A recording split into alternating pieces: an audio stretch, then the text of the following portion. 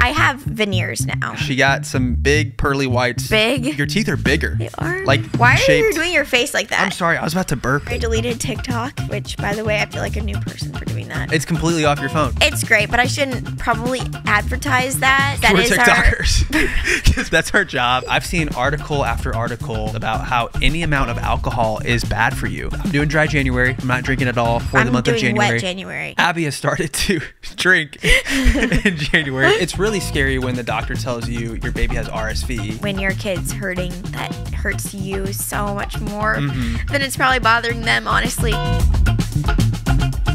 What's up, dudes? And welcome back to the Unplanned podcast. Are you tired?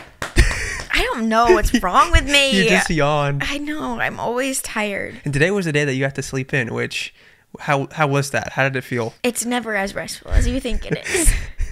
It's funny, the one day, okay, so like we alternate days that we get up with our boys, and today I got lucky because the boys slept in until 7:45, which was... No, they did not. Augie woke up at 5 a.m. and then you fed him, and then I put him back to bed. What, did it take him 20 minutes? 25 minutes? 5:25, yeah, we probably went back to... quick. Yeah, 5:25 we went back to sleep, and then... Yeah, then our oldest woke up at 7:45, so I got some good sleep today. It always happens that way. Doesn't it feel like that? Like, do you agree with me? I know how you feel. Yeah, you feel like you get gypped. Like on the days that I feel like you want them to sleep in, they don't sleep in, and the days that you don't care, then they sleep in. It's a good setup though, but just the fault in it is that I have to feed the baby. So then, yeah, like when I woke up, I was like, he's already late for eating, so I need to get up.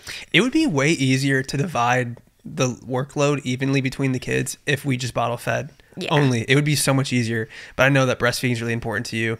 By the way, when are you going to give that up, I guess? How long do you think you're going to do it? Honestly, like, to be completely honest, I don't think our baby loves breastfeeding that much. So, I don't know. It might be shorter than with our first, but I also know that breastfeeding got so much easier once solids were introduced with our first. That was just our experience. So maybe once he starts solids, he's literally ready to start solids now. If he takes to solids really well, then I could continue to nurse until he's 1, and then that would be cool. Only problem though is when you nurse through 1, then I think you're more locked down. I feel like it's alone. Then I become more relaxed with it though, because I'm like, I don't. Like, I could pump, or I could, it just becomes like a lot more relaxing. What's nice, I think mentally. Didn't you like stop physically breastfeeding Griffin like a couple months before he was 1, but you had so much supply just built like up in the freezer? So, yeah. Yeah, like all the supply you had in the freezer was able to last him till he was 1. Yeah, I will tell you, I feel like it is talked about, but I still was shocked by it when we had babies, was the mental load of breastfeeding. It's just, it's a lot, because you're the sole feeder, and then when you're away from the baby, you still have to think about pumping, and then do you have enough milk storage to get you through till the end, or how's the milk going to stay cold, and how can, like, it's so surprising, because I know it probably sounds like to people that haven't gone through it, like, I feel like some people are like, oh yeah, that's a lot, but like, to actually go through it is a lot. Yeah. But, we do it for our babies, and I love him, and I don't want to complain, because I know it's just a short amount of time, and I'm really thankful. But at the same time, it is really difficult. Yeah. I had a question for you, and I literally completely forgot it. My brain also, just farted. can I give a side note? What? If you're watching on YouTube and I'm not like turning to face Matt very much. Oh my gosh. I tweaked my neck. So Abby tweaked her neck. She can't. This happens like a couple times a year. Yeah. Abby cannot move her neck to the left, so it's like stuck in place. In the past, or the right, really. You've gone to the chiropractor before to help fix it. I know that's kind of controversial with if the chiropractor is good or not for fixing things like that. I think it's good. But it's worked for you in the past. So that's why I think it's good. Aren't there horror stories of people like getting paralyzed and stuff? Like they literally... Paralyzed? Paralyzed said that really weird. Paralyzed? Wait, that's funny. I feel like that's from a Disney movie or something. Paralyzed? Paralyzed. I don't know. I don't know. I've had a great experience, so I believe in them. But I will say, what was I going to say? It doesn't happen a couple times a year. I haven't had this happen in since I had babies. It's so funny too. Your head just like frozen, and you turn, and your whole body moves. And the most frustrating Rather than turning your head, your whole entire body has to move. Like you like shift your feet. It's hilarious. I don't even realize I'm doing it. Wait, but, yeah, like, I'm surprised. How are you even looking at me right now? I guess your body's moved towards me. It's more. I'm more stuck this way than this way. That's anyway, crazy. It does. What was I saying? Oh, the frustrating thing is I didn't literally do anything. Like, it just, like, as I was standing there holding our baby, I was like, oh. Like, I felt it. Like, I think it's a pinched nerve. I really don't know what that even means, but it just, it's painful, and it's more so just annoying. That sucks. I've had that happen to me once before, really bad, on a cruise, and I got a deep tissue massage to try to fix the pinched nerve or whatever.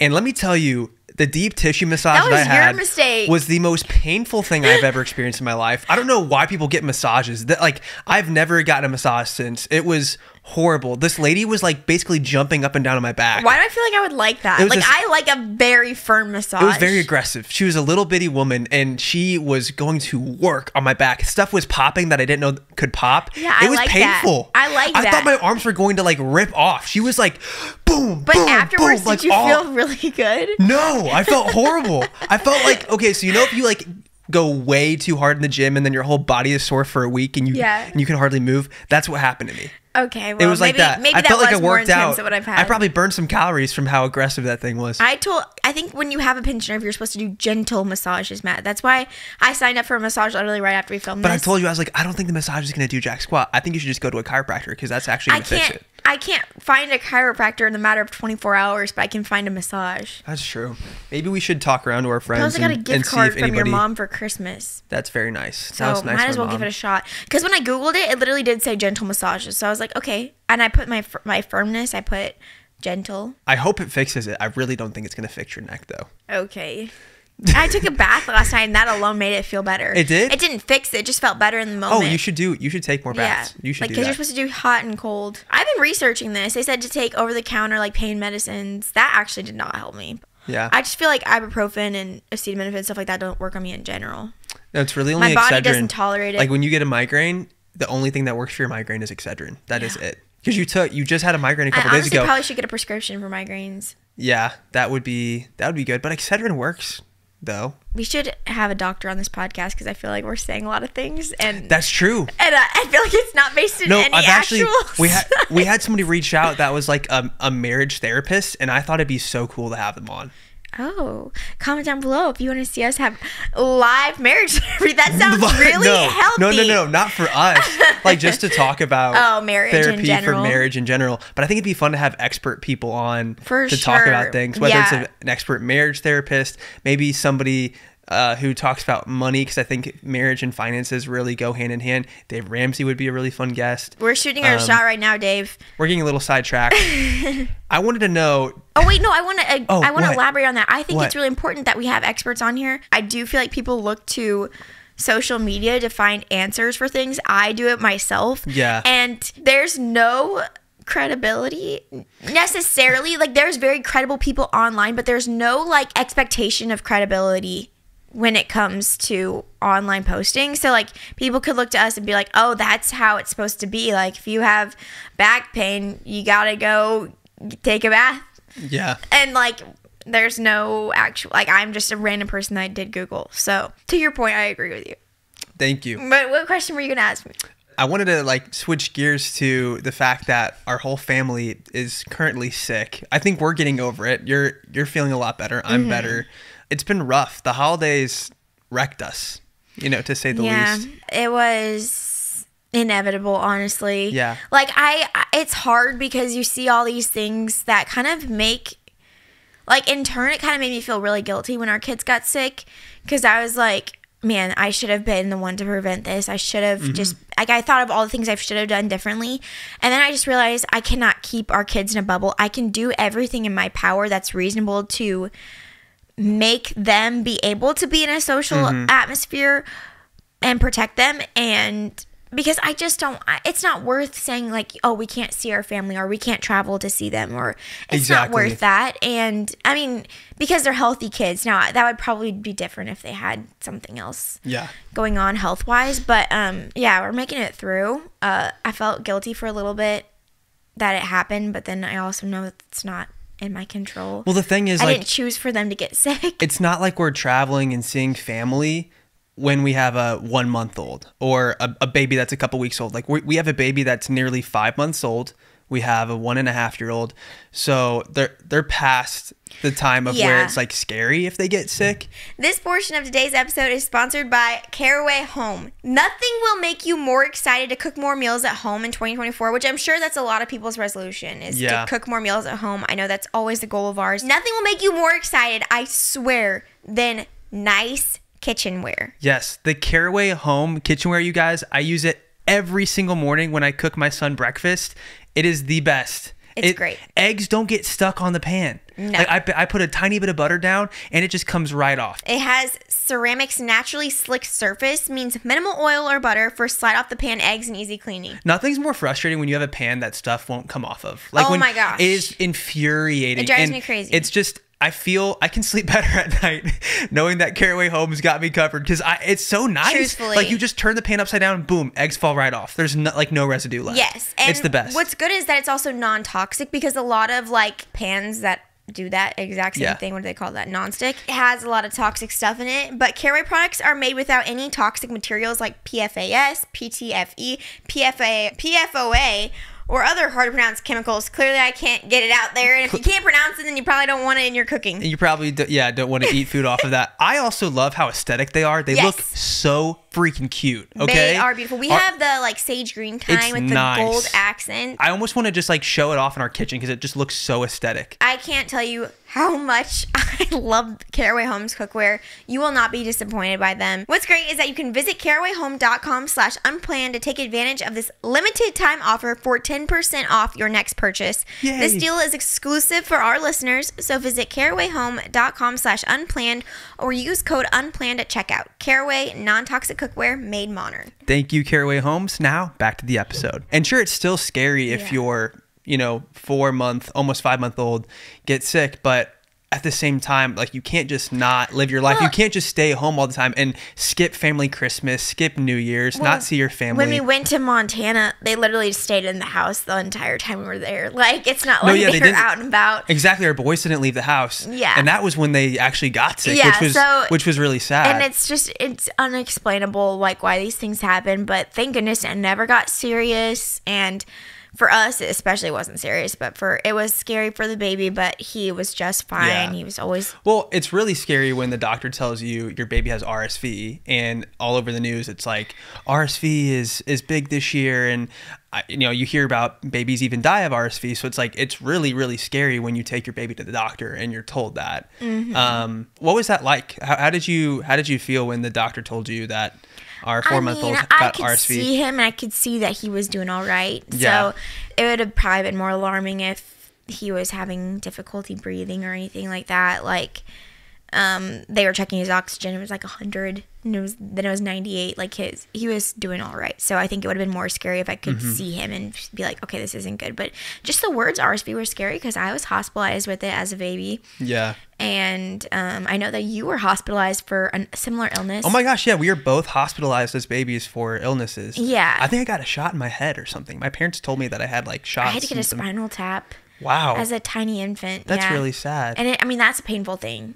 Gosh. So that was sad for my parents. And yeah, I think that this is just part of parenthood that sucks. Because like when your kid's hurting, that hurts you so much more than it's probably bothering them, honestly, just to watch them go through it. But he really wasn't hurting. That's the thing. Like, he was smiling at the doctor's office when he was giving his diagnosis. Like, he was so happy that like gave me assurance as a mom, like, everything's going to be okay. Yeah. He's all right. He's not even really understanding that he's uncomfortable. Like, he was smiling and laughing. Yeah, I first started noticing symptoms our first day of vacation with Abby's family. Augie was coughing and sneezing, and you could see like snot coming out of his nose, which, by the way, like our toddler, I feel like he's always sick. He always has a runny nose. He's always coughing. Yeah. So I'm like, for sure, our toddler for sure got he did 4-month-old sick. That, like, I have no doubt in my mind. He did. In between like coughs and sneezes, he's like laughing and smiling at me. So that made me feel really good. But I totally know how you feel, because it was scary. Like, it scared me when I noticed, like, when I hold Augie and I could feel the congestion in his chest and you can feel the rattling. It's really scary. And I kept thinking, you know, I wanted to take him to the doctor the first day that I noticed symptoms, but then some of our family members were like, well, I mean, this stuff happens. Like, I don't think you need to take him in right now. And the thing is it does. Yeah. It does happen. And so it's hard to know when to take them in. And the thing about RSV, I feel like a lot of times we go with fever as like a reason to know that it's time to take them in.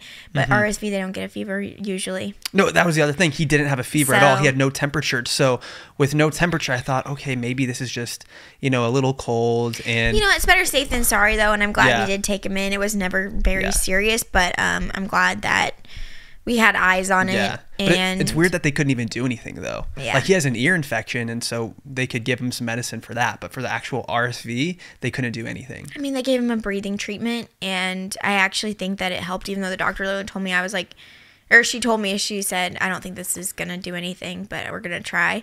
And I was like, okay. It actually did help loosen up his congestion. So there's little things that they can do. Obviously, if it's very serious, then they will hospitalize them and put them on like assisted oxygen. Yeah. But that was never necessary or even close to being necessary. So we're really, really thankful for that. So anyone, if you have sick babies right now, I feel like everyone has sick children right now because it's so many things are going around.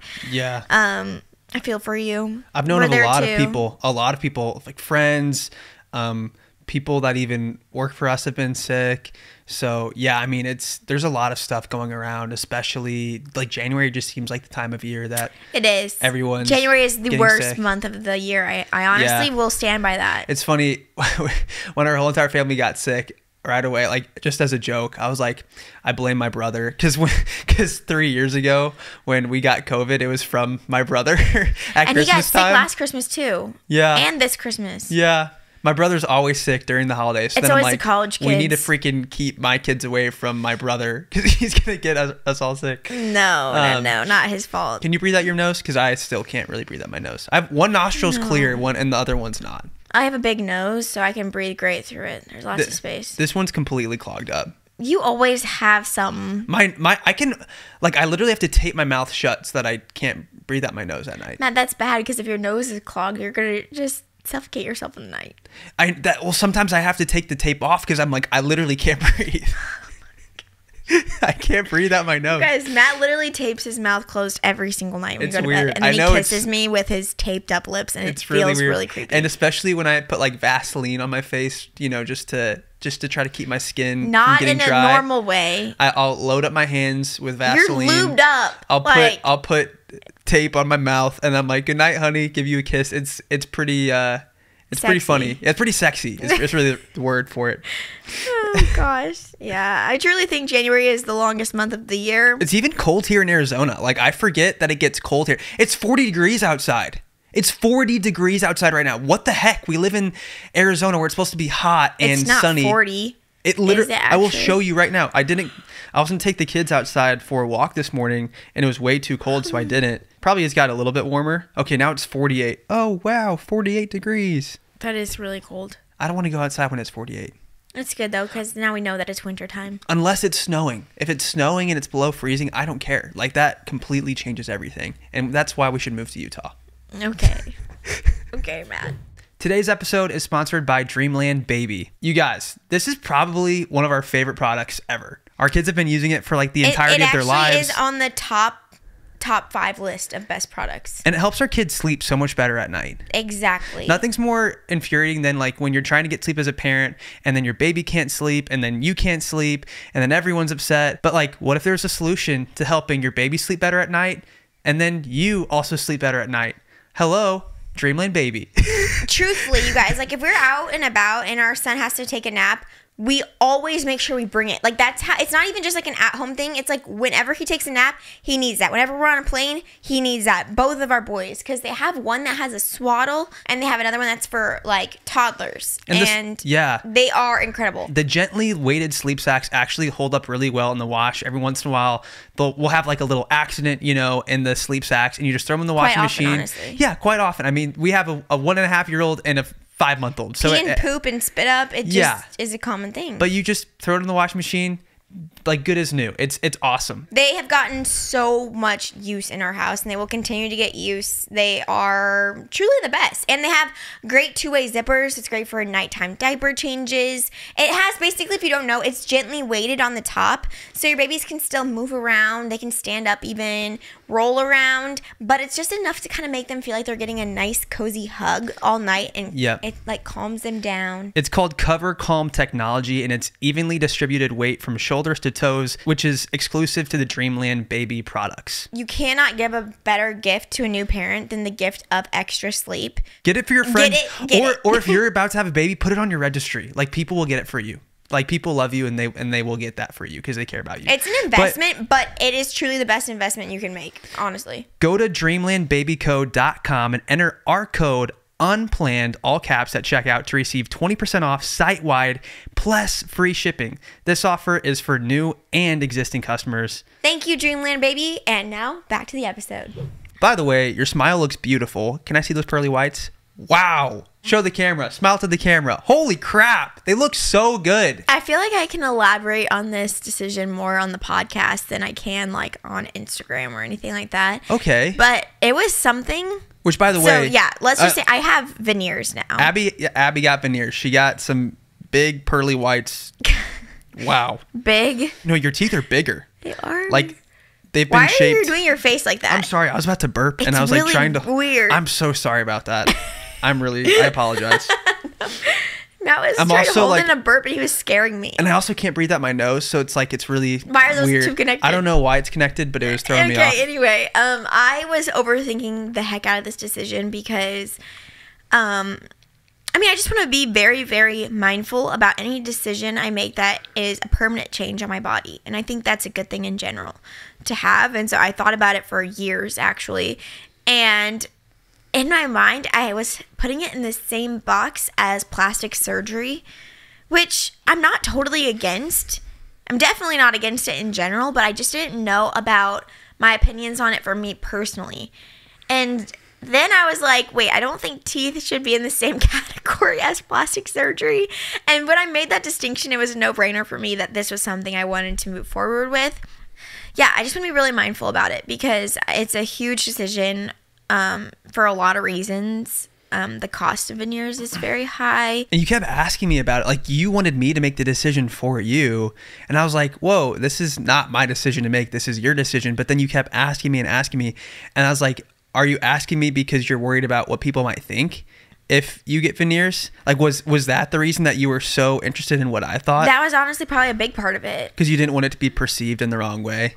Yeah. Like, you didn't want people to think, oh, now she thinks she's better than everyone, or no, not that. I don't think that they would think that, but or just like trying to adhere to an unobtainable beauty standard, and so that worried you because you don't want to. Like, I'm sure it's the same with boob jobs. Like, I'm sure some women are hesitant to get those, even if they really want it, because they don't want to keep pushing this beauty standard that isn't like natural, essentially, right? Because to have perfect teeth and to have the perfect boobs and the perfect butt, like, people get work done. I just think it's a slippery slope. Like, you're right. Getting any kind of work done in general, it's not that I'm against it. I think that I'm more for, like, for me personally, evaluating the reasons behind it. Like, is this... I don't know if I have the right words to say about my view on it, but... Well, I think it's about confidence. Yes. And... Look, well, I think something? you're confident. I think it's better if your confidence can come from non-physical changes in yourself. But I will tell you, like, when I had braces in high school, I was so much more confident once I got my braces off. I just felt better. I felt like a new person. I was happy that I had straight teeth, and I was insecure in the way that my teeth looked before. It was really nice to have that done. And we have a friend who, for the same reasons, got veneers. Unlike you and our friend, my teeth were not an insecurity of mine. I knew they weren't perfect. I never had any orthodontic work done. I never had braces, retainer, anything. It was never anything. Like, I knew they weren't perfect, but I wasn't even close to insecure about it. Like, I was like, oh, they're just my teeth. But when I saw what it could look like, I have always admired people with great teeth. Like you, I always tell you, like, you have amazing teeth. I love your teeth. And so when I saw that I could have teeth like that, I was like, wow, that would be really cool. And it's crazy that something I've learned through this experience is that I didn't have to be insecure about it for it to build my confidence. And now I just want to talk more. I want to smile more. I want to show off my teeth. And it's just really cool what it can do. And I think for a lot of people, it could really change their life doing something like this. And basically, I just didn't want to be out of touch because I know that veneers are pricey. And I just didn't want to be like thinking that this is a decision I could make all willy-nilly, you know? And I literally did just say willy-nilly. You did just say that. Yeah. But I think that's a cool word. I think that I was very thoughtful about the process, and I really am very happy with how it turns out. And ultimately, it is a personal decision. But because we have a lot of eyes on us, I wanted to be additionally more thoughtful about it. So that was my major hesitation too. And you were beautiful before, but it's like, it's the same you, but then even elevated. Thank you. So I like the way that you look, but I also want to emphasize the fact that this was like a decision that you made for yourself, and it wasn't something that I don't know. I just think that's like, no, you said the whole time, you're like, you just decide what you want to do. I like your smile either way. Yeah. Like, you weren't pressuring me at all. And I think I wanted you to have like a strong opinion. That's why I kept asking you. I wanted you to have a strong opinion because I was so on the fence about it. Yeah. But I will say, I went to Smiles of Chandler with Dr. Heaton, and he gave me so much assurance through the whole process because first of all, my teeth, I would say, look very natural. They look like my own teeth, just enhanced in a slight way that makes a large overall difference on my smile. Just like slightly elongating some and reshaping another. Just it made such a huge difference. But the other thing that's really cool about Dr. Heaton's veneers that he does is that he does no prep or nearly no prep veneers, meaning that your teeth are not getting shaved down to those terrifying nubs that I think we've all seen pictures of. Like, people, I don't know, I feel like people go to like Turkey or other countries and get like more affordable veneers done and their teeth are like wrecked. My natural teeth are completely intact underneath these super, super, super thin ceramic veneers. So, or is it porcelain? I think it's porcelain. Yeah, they just go on top of Abby's teeth, and with no prep veneers, they don't have to shave your teeth down at all. Now, Abby did have to have her teeth shaved down very minimally. Not shaved down, just reshaped on reshaped. The sides. Yeah. So she can take off the veneers today, and her teeth would look completely normal. It would be back to... I can't take them off. Oh, yeah. They are permanent, but they can be removed, and I can go back to my natural teeth. They get cemented on there. Yeah. Like, it's literally cement. Yeah, these things aren't going anywhere. And it was hilarious because for 2 weeks, Abby had on these temporary veneers to make sure that it was the decision she wanted to go through. And with temporary veneers, she could only eat soft food. So all through Christmas and New Year's and like all the holidays, or actually no, not New Year's, but just through Christmas time, Abby could only eat mac and cheese. She could only eat protein shakes. And so that was, I'm surprised you did that during the holidays because that sucked. Like, you couldn't have pie. You couldn't have good desserts. Yeah. So really sent it. Having the temps really solidified my decision because even before, like when I first had the temps on, I was like, oh, I really like them, but I don't know, it's a big difference. But then after I had them on for that amount of time, I was like, there is no way I would choose to go back to what my teeth looked like before because I just, in that 2-week span, I was so happy to like take pictures, and I've always been not hesitant about taking pictures. Something I've done since like honestly high school, I feel like. I don't know what made me make this decision back then, but like whenever people take a picture, they're like, do you want to check it and see if you like it? I'm always like, no, because I don't want to sit there and just like study and analyze myself. I just want to capture how I looked in that moment. And I don't know. People, I think otherwise you end up retaking pictures. Anyway, that was just a decision I made in high school. And now I'm like, I love every single picture. Like, I don't know. That's my sweet. teeth are just making me feel like a lot more confident. And Sorry. I'm excited about 2024, new year, new smile. Yeah, I love this. What would you say about the process of it all? How was it? Was it more than you expected? Was it less than what you expected? You know, I really didn't know a lot about the process going in. That's how I kind of go into a lot of things. I like to just go in blindly. Yeah. That's probably bad advice, but for me, I'm like, let's just figure it out as we go. That's true. That's literally us with everything. Moving, we just kind of send it and just move. I like doing it that way. It is kind of fun to live life on the edge like that, isn't it? Where you just don't know. You don't know what you don't know. And that way, all the things that could go wrong, you're not aware of them. Right. And so with like birth, you're in a hospital, so you're like, hey, somebody here knows what to do. Yeah. I'm hoping. I don't really think that's a great way to go about things, Probably but it not, does. but that's the way that we do help it. me go through with like I'm so calm when things. Like I literally, should I say this? What? So they actually, for the process of veneers, you go in basically. There's 2 major days that you go in, 2 weeks apart or 4 weeks apart. It can kind of have a range, but they actually prescribe you like an anti-anxiety medicine. Because people get so nervous at the dentist. Yes. Did you just toot? I didn't. It was my leg. Hear that?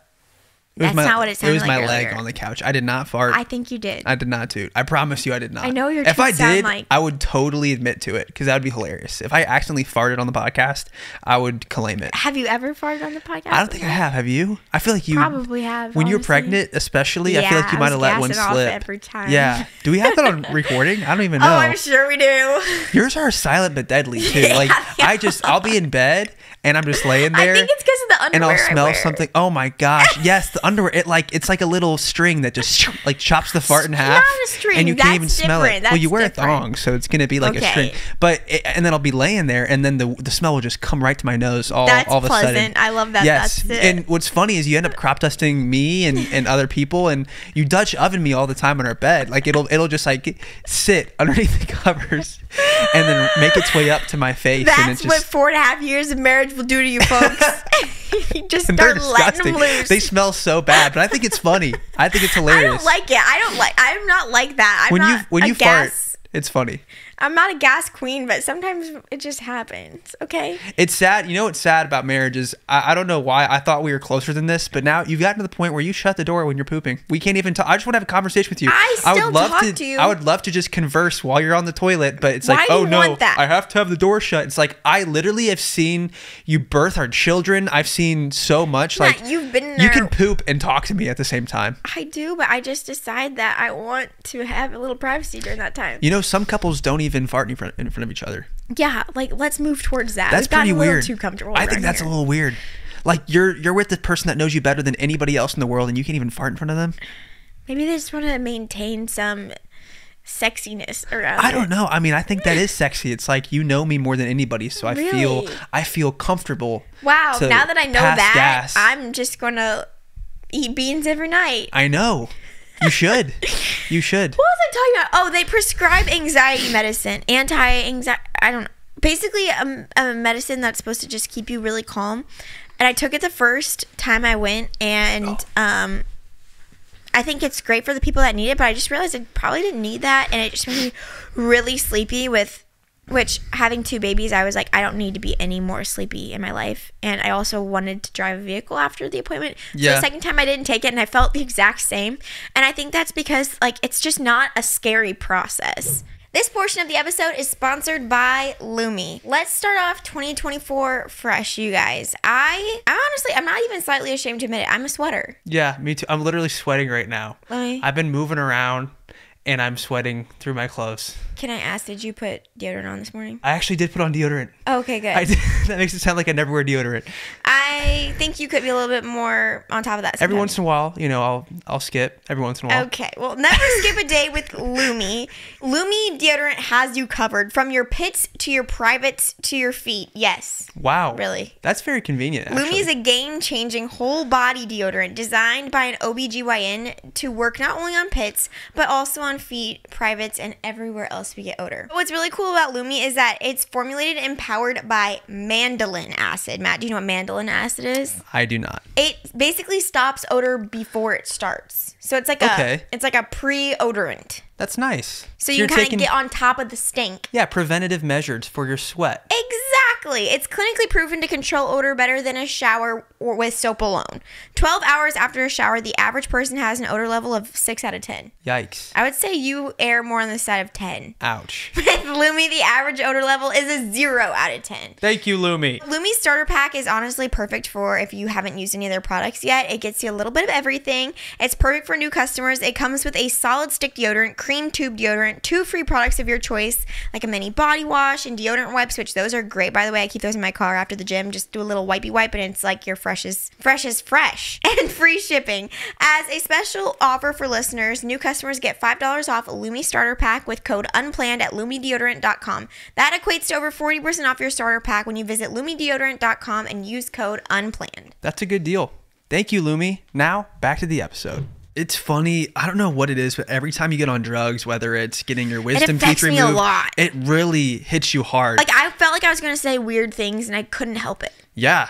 And we hung out with friends afterwards and I was like, I don't try. Like, they were saying something serious and I was about to laugh. Like, I can't. You were oddly calm. It was crazy how calm it made you, Abby, because in the car, just for a little bit, our baby was crying in the back seat and you were very calm through it. And I was like, "What?" I was like, "Wow, this is actually kind of nice." Like you were very relaxed in the situation. Am I not calm when our baby cries in the car? Usually you take it out on me. Usually and I'm like, so in the car you were just so calm through that whole situation, and it was interesting to see what that was like. I don't want to do it again. But then yeah, you hate medicine, so I don't blame you for wanting to. And I didn't need it because it was just a very, like, honestly minimal process because they're not shaping your teeth down or shaving your teeth down to nubs. Like, it's very minimal. And then they glue them on. It's crazy. Can I just say how I think you're so tough for the things that you do? Yeah. Thank you. Because you're over here, you go get the veneers on, which because they're putting cement on your teeth and putting these, pieces of porcelain on your teeth and shaping them and all that. Wow, I really need to take some medicine. My nose is so clogged.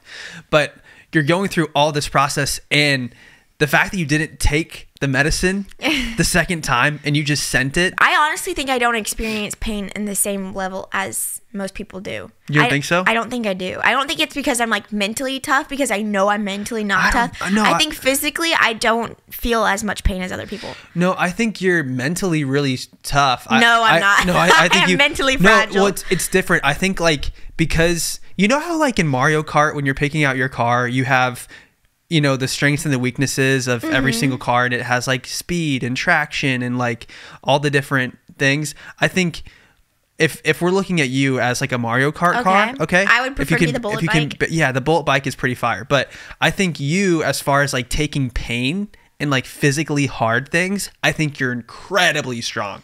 Oh, but then I think as far as more emotional things that aren't pain related, that's a I think bar. That's where you cry, you break, and that's why we've had half our podcast episodes where you cry, because I think you're very emotional. No, and people actually think I'm clinically depressed. No, you're not. No, you're not. I just cry a lot. Abby just cries a lot, and I think because that actually is a symptom of depression. I wear my emotions 100% externally, and I think it's because you're so empathetic. Thank you. I think you're very empathetic. I think that I am, and I appreciate you saying that, but I also think that it's a strength and a weakness.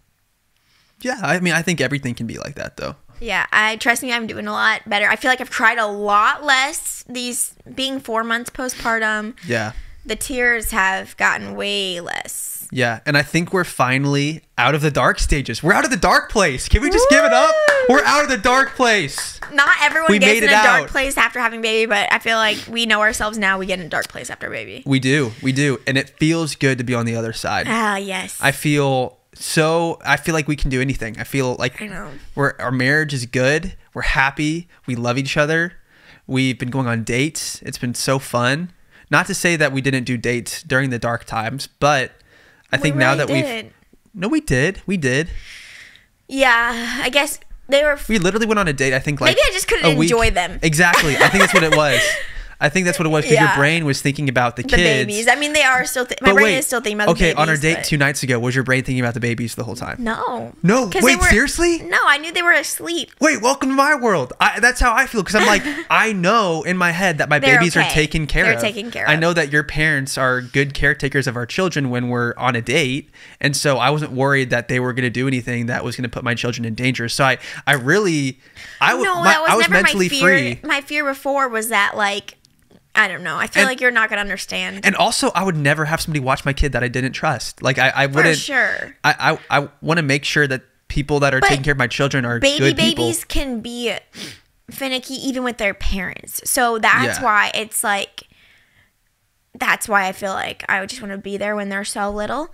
Dude. And that's a biological thing. Maybe part of the reason that we go into the dark place after having kids is because I think women, it might be a biological thing. It is a biological thing. But biologically, your bent is to always think about your kids, because then that ensures that they're being taken care of and that they're going to survive. And maybe it's more of like an evolutionary trait that's been built up over millions of years. Mothers are incredible. Even like with animals, it makes me cry when I think, oh gosh, we said we weren't going to cry. I'm not going to cry. But when I see a mama bear get her cubs across the road safely. Oh, I just relate to that mama bear. I'm just like, gotta get it across the road safely. Everyone in a line. I'm not gonna cry. You're gonna cry right now? Everyone get in line. Watch out for cars. I was looking at you, and I was about to cry too. I was looking at you at the Wonka movie 2 nights ago when he could see his mom. Stop! In the crowd. You're trying now. When he sees his mom, he just wanted his mom to be there for his big moment. And we're those people for our little people. Yeah. And it's crazy. Have you seen the video? Wait, stop. Have you seen the video? It's crazy how I cry.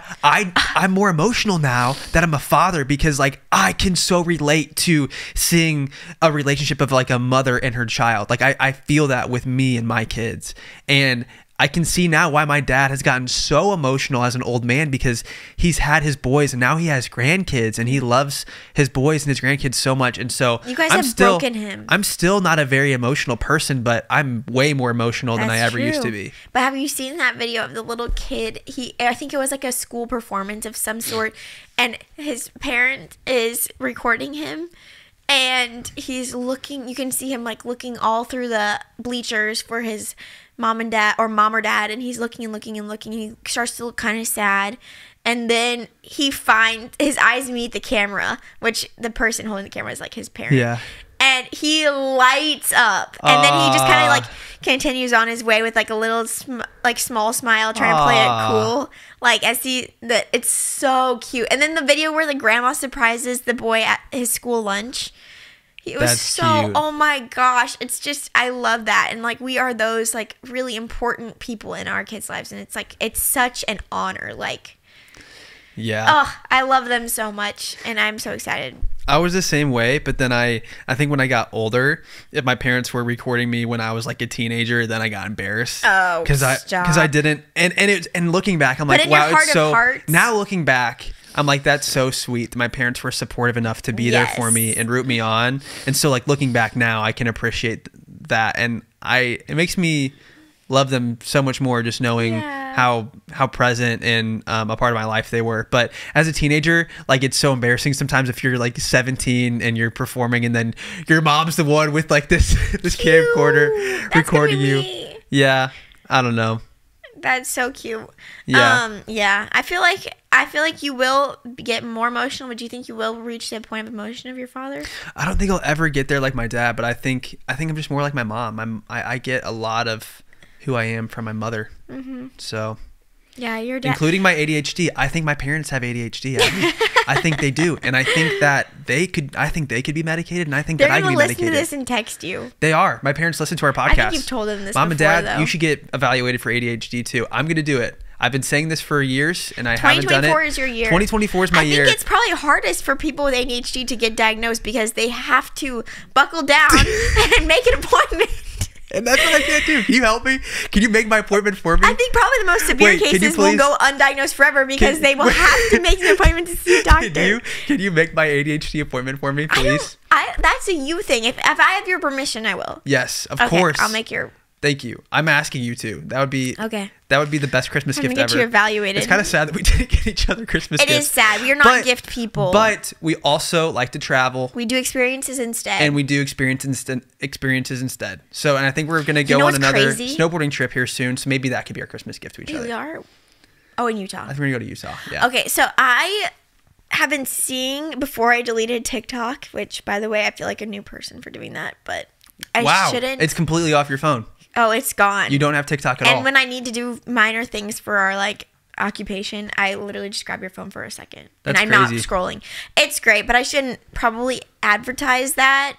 Because we're TikTokers. That's our job. But I will say, now we're podcasters now. Is that crazy? As your friend, delete TikTok in 2024. You will feel a million times better. But listen to our podcast. And you can even listen to it. Podcasts are healthy. Actually, you can listen to our podcast on Spotify, on Apple Podcasts. I think there's even like an Amazon podcast platform, which is nice. And you can have us in the background while you're like doing laundry or cooking dinner or something, or just driving to work.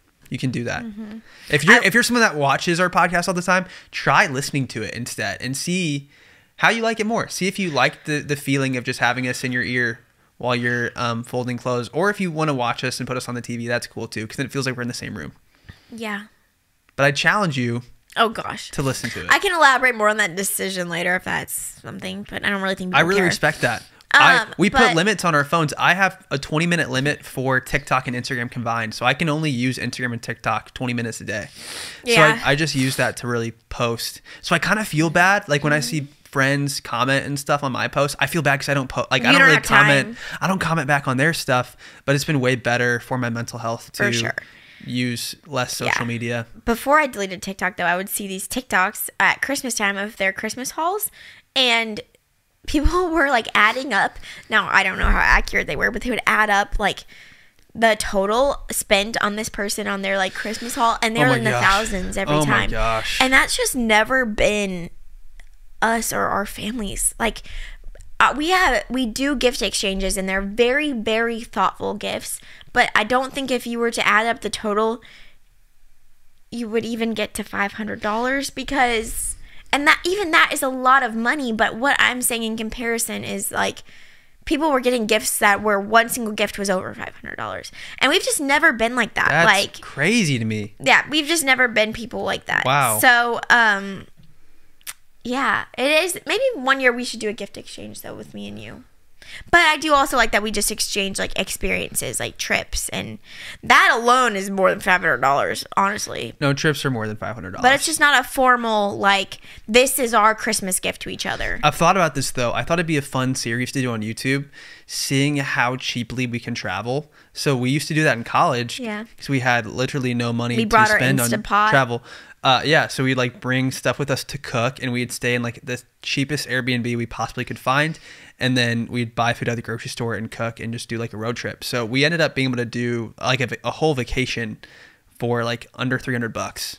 So I think that's like pretty impressive. I think it'd be fun to do that. Maybe we could go camping. We could because camping is free. What if we went camping and we cooked all of our own food? I'm not that girl. And we can see how cheaply we can do a trip. I'm not that girl. What if we find the cheapest hotel or the cheapest Airbnb? Okay. And then spent the night there?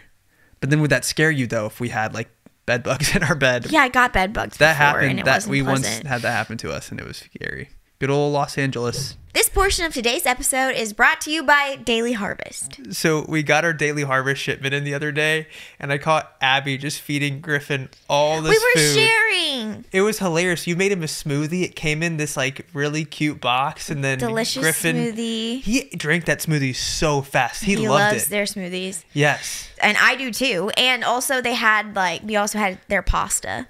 I just thought it was funny, like, the second you got the food in the mail, you're like, I'm going to feed my son this Daily Harvest. We shared them. He deserves it. He does. He deserves only the best. And you guys, if you don't know what Daily Harvest is, it makes it easy to meet any kind of goals you have for the new year when it comes to diet and stick with them, because they take the planning, prep, and cleanup out of cooking by delivering your favorite veggies and fruit-packed meals straight to your door. So like Matt said, we had a smoothie. I think it was like a strawberry banana one. They have soups. They have pastas. They have all kinds of good healthy bowls, and it's so nice because you literally do zero prep work. You throw it in the microwave or blend it in the blender. Feed it to your toddler. It's just so convenient. It's so easy. And actually, one of my resolutions this year, I hate diets. I hate thinking of like restricting anything. I love food and flavor so much. And one of my New Year's resolutions, though, was just to come up with quick and healthy lunch items. And Daily Harvest does just that for you, right to your door. They have plant-based options built on organic fruits and vegetables that are easy to prep and free of gluten, fillers, seed oils, added starches, and sugars. It really takes the guesswork and effort out of eating food that I know is good for me. Yeah. So it's great. It's great. Yeah. They have a butternut squash and rosemary soup. Here's what's great about Daily Harvest, too. If you're a bigger eater like me, it creates a great base and option for you that you can just add extra protein to, or add, it's really just protein that I would just add to it. And there's so many different options and varieties of foods that you can get. Our freezer is full of it right now, and it's cool. All the different soups and smoothies and meals that are just ready to be made, ready to eat. Yeah, and a common criticism with products like this is the waste, and Daily Harvest is actually doing their part to take care of our earth because they use only recyclable or compostable packing when possible. So say yes to healthy habits without the hassle with Daily Harvest. Go to dailyharvest.com/unplanned to get up to $65 off your first box plus free shipping for a limited time only. That's dailyharvest.com/unplanned for up to $65 off your first box and free shipping. dailyharvest.com/unplanned. Thank you. And now back to the episode. So Abby, we talked about this a little bit, but what would you say is your main New Year's resolution for 2024? What do you think it is? So yours are to start a coffee shop, to read more books, less social media, read more books, less social media. And that's in the same one. That's one bullet point. Was this one of this is one of mine, but I don't know if it was one of yours too, but to build more community. Yeah, I've literally memorized mine. It's make and keep good friendships. Okay. Because we have good friends, but we just need to maintain those relationships and make more friends. Yeah.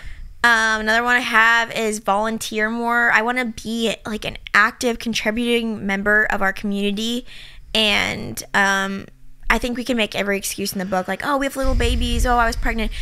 You got to start. Even when it's hard, you got to just start. And maybe it won't look like as involved as you can be down the line, but you just have to get in the habit now of serving and just being involved intimately in people's lives that are just all different walks of life. And I feel like we just need to diversify more, like the people that we're surrounding ourselves with.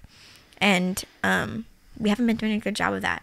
I feel like we need to just I do want to volunteer. We volunteered once last year, and I don't know if we volunteered again. Like that's pathetic, honestly. We need to volunteer more than once a year. So that's definitely a big one. Another one is budgeting.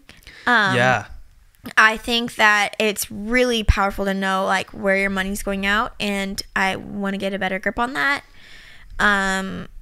What's another? Another one is wear cute jammies. That could be something that we do together, because I think in the past I've done more of the budget side of things, but we've never done it as a team. And I think it'll be really powerful if we do our budget together as a team. Mm-hmm. So let's do it. I think that'll be fun. Shake my hand. Wear cute jammies is what was my next one. Why is wear cute jammies one of your New Year's resolutions? Because I just think that I want to do that. Because like, especially when I was pregnant and postpartum, I was just wearing random t-shirts. And it just wasn't. I just want to be cute. Okay, I just want to be cute. You are really cute. Next one, thank you. Next one was kiss more. Kiss more. I feel like we had babies and we stopped smooching. Why as are we? Much. I feel like we're not kissing more already. I'm not talking about like making out. You know, kissing. I'm talking about just like kiss me. Just throughout the day. I'm going to kiss you throughout the day. We got to do that more. I feel like we do it, but we need to do it more. Totally. Let's think. Checking out my list, because I think I've exhausted all the ones I can think of off the top of my head. The number one New Year's resolution on my list, too, is to build community. And I think I'm happiest when I'm with people and when I'm hanging out with friends. And there's no price that you can put on that. And the funny thing about community is it's free. Like there's no dollar amount to having a friend. It's not like something you have to pay for. It's free to be with your friends. It's free to hang out. And I think sometimes I get so focused on like business and all those things where my brain can't just realize like, wait a second, I need to be intentional with my friends. I need to be reaching out to people and inviting people to hang out, because I think we've both fallen into this trap where we expect other people to reach out to us and invite us to things. Oh, for sure. And then we feel like, wait, why am I not hanging out with people? Why am I not with friends? It's like, oh, you're not reaching out. Exactly. So to build community this year, I'm going to be a lot more intentional with reaching out to people, scheduling hangouts, putting things on the calendar, because that's what you have to do as a parent to make sure that the hangout actually happens. But community building is my number one very good New Year's resolution for 2024. And I'm already doing that. I'm already doing it this year. Great. Yeah. I also want to have one like asterisk revision on the volunteer one. Yeah.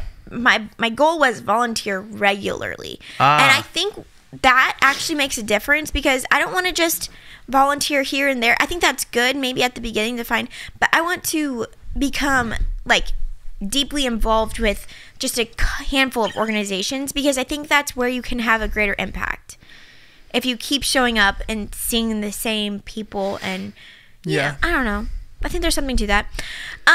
Start a book club was one of mine, but then I actually started to think about it. I'm like, am I going to prepare questions? Yeah. Mostly I just want to have like a community outlet, but and I want to have assigned readings again. I don't know why. Yeah. So I'm going to start a book club. I think mostly we're just going to talk about life and things. Yeah. I don't want to be in charge of it, though, is the thing. I mostly wanted to join a book club. There's literally women in our neighborhood that told you could join theirs. Yeah, but they just drink wine. They don't. Oh, they drink wine? And most of them don't do the reading. That's one of mine. I'm doing dry January right now. So I've seen article after article the past couple of months about how any amount of alcohol is bad for you. And it scared me, because I'm not a drinker. I don't drink very often. I probably have on average a drink, maybe 2 drinks a week. But more now than ever, I've been drinking alcohol. I used to like not even drink. I would drink maybe an alcoholic beverage a month. So I've just realized I don't want this to become more of a habit. I want to nip this in the bud. And so I decided I'm doing dry January. I'm not drinking at all for the month of January. Wet January. Abby has started to drink in January. On our date the other night, I got a sangria. You got a sangria? No, how was that? It was great. Was that fun? I think that because I haven't drank for like 2 years straight. Yeah. It's fun. And my limit is literally 1 drink. I'm not going to do more than 1 drink. But 1 drink, like maximum. And I think that means I'm pretty much doing 1 or 2 drinks a week. That's really fun. Yes. With me. I think that's hilarious that you're doing a wet January. I mean, I haven't purchased really any except for when we went out on our date. Yeah. But, and I started not drinking on Christmas Day, but then when we were with Abby's family and it was New Year's, I ended up having a beverage on New Year's, which now I'm kind of like, dang it, because I had a streak going and I broke the streak. But then starting New Year's Day, or wait. That was New Year's Eve, I had a drink. You had to get one last out of your system. Yeah, New Year's Day I didn't. So I'm going to do the month of January. I'm considering maybe doing it the whole year. I think something that would probably be even better for my health if I gave up sweets and like sugar completely. Oh, but that would be really hard. I love dessert so much. Yeah, we can't do that. I don't think I could do it. Okay. My last one was find quick and healthy lunch options. Nice. I feel like our lunch game is weak. Yeah. And I think that's an area of improvement that I want to work on. Oh, I forgot my other one. Get rid of stuff. I just want to get rid of everything. I just don't like stuff. Yeah. It ties you down. It just gives you more jobs, because then when you have more stuff, then you have to clean more stuff. It's like, no, I don't want it. Get it out. So I'm going to do a detox of our house. Yeah. One of mine on my list is to dive deeper into making music, which I actually have a new song called, I literally forgot the name of my song, called Give Me Your Worst. And I feel like I love that. Do you like that name? You never told me the name. Do you think you know what the song's about based off of the name? I don't know. Just like, give me your worst and you're still going to love me? Yeah. That's basically I wrote it for you. And it's a wedding song. It's a first dance song. Wait, that's so sweet. I'm literally hearing about this for the first time. Yeah. And it's actually completely done. It's ready. And by the time this podcast is out, the song will be out. When are you releasing it? I think I'm going to release it like a week from today, from the day that we're recording this. But this episode will be out after I release the song. So check it out. I like this one a lot because it is unique and that I haven't heard a wedding song like it. It's so different from like the cutesy, sweet wedding songs that you hear. It's more about like I'm signing up for your worst, so give me your worst. I love that concept. Yeah.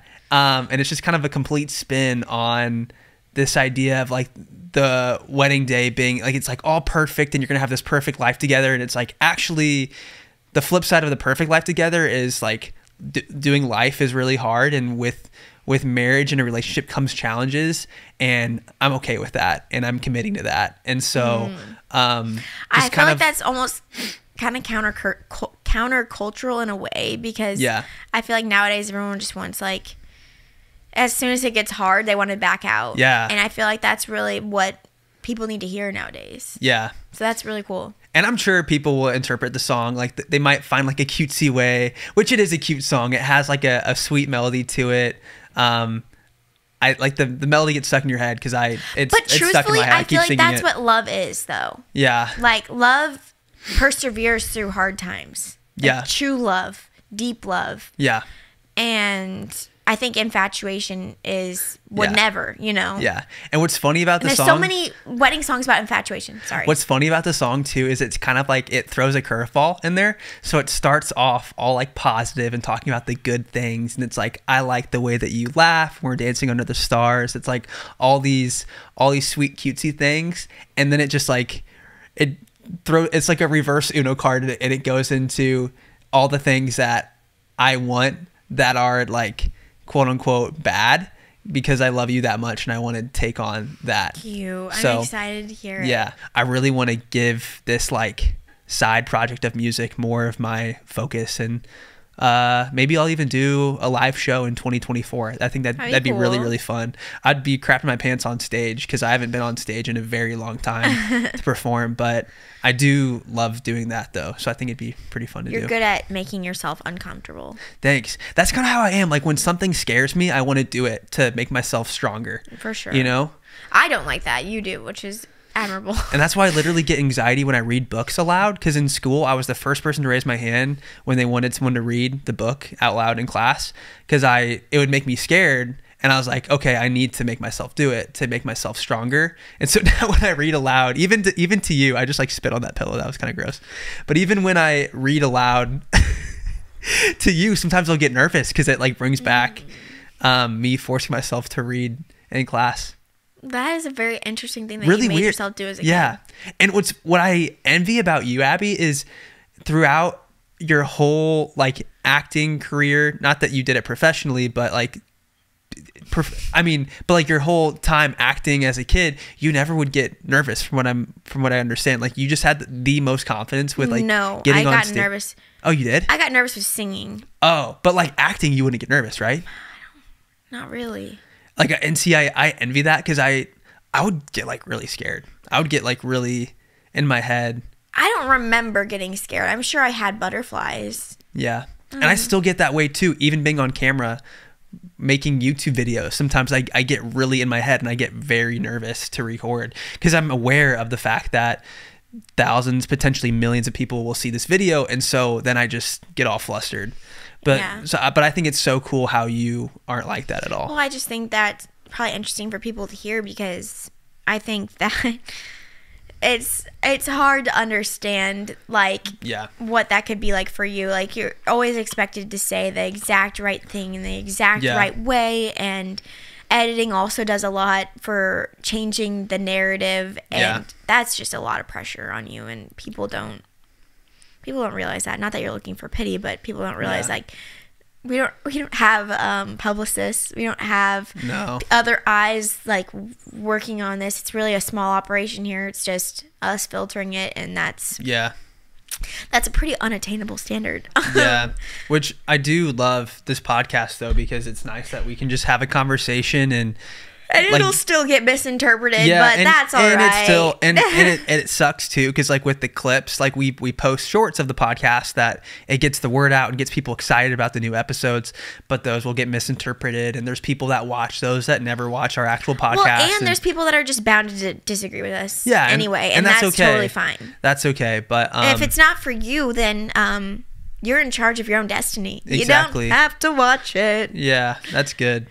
But we're not going to gotta be for everyone. How did we get on that? Oh, I don't know. Oh, but yeah, back to the podcast thing. I love that we can just like have a conversation, and I don't have to worry about like setting up the camera to get the right angle for the shot if we're doing a vlog. Because sometimes it's like very stressful when I'm vlogging. But yeah, I don't know. So I love how chill you are. I think you're a very chill gal. That's very nice of you. Yeah. I didn't think that you would all honestly call me chill, except the more you've said it recently, I'm like, wow, that feels good to hear that. Yeah.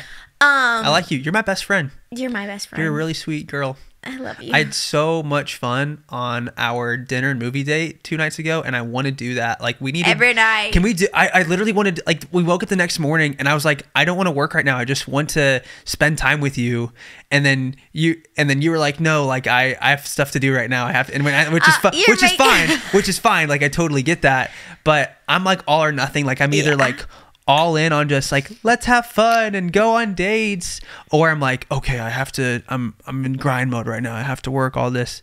So I like you. You're very good. You're tapping my ankle because I think we probably need to wrap up the podcast. Do. I just wanted to say that if the Unplanned podcast is a podcast you've decided to listen to in year 2024, we are very honored because it's a good chunk of your time. Yeah. And we appreciate you. And yeah, you guys really know a lot about us. And it's really cool meeting you guys in person because I feel like we're automatically like, there's a certain level of friendship almost there because we know each other. Well, you know us. We've almost done this for a whole year. Can you believe that? That is wild. A whole year. 52 hours. That's a little bit too much. Yeah. If you've watched every single episode, drop a comment down below. We would love to see you guys and say hi to you, and we appreciate you guys like listening and being a part of this. So we're excited for this new year, and we'll have to bring some cool changes to the podcast this year. I'm excited for what we're going to do and what 2024 has to offer. I think you're going to really like what's going to happen. Yeah, very excited. We love you guys. And until next time. 3, 2, 1. Peace out, dudes.